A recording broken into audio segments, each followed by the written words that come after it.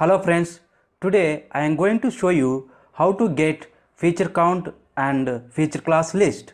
Okay, I have the three different data sets. In three different data sets I have different feature class, so I want to know the each feature class count.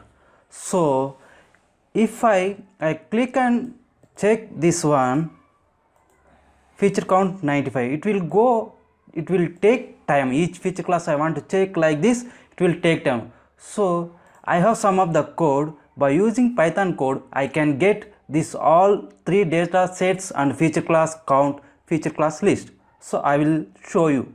Okay, I have this code.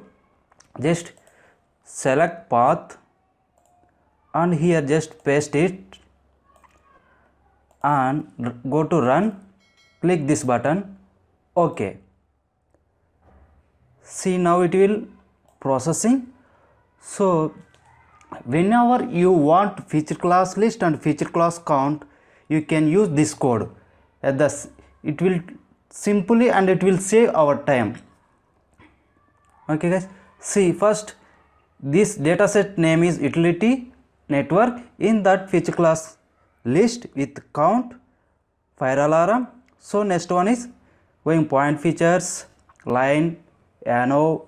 See, now it is done. So I want to copy this feature class list with the dataset name wise. Just select copy. Here already I copied. So I will show, paste it. See, at the same time dataset name, feature class and feature count. So you can use this code. If you have number of data sets, you can use this code. Even 100, 50, how many data sets you have, you can use this code. It will save your time. Okay guys, thank you so much.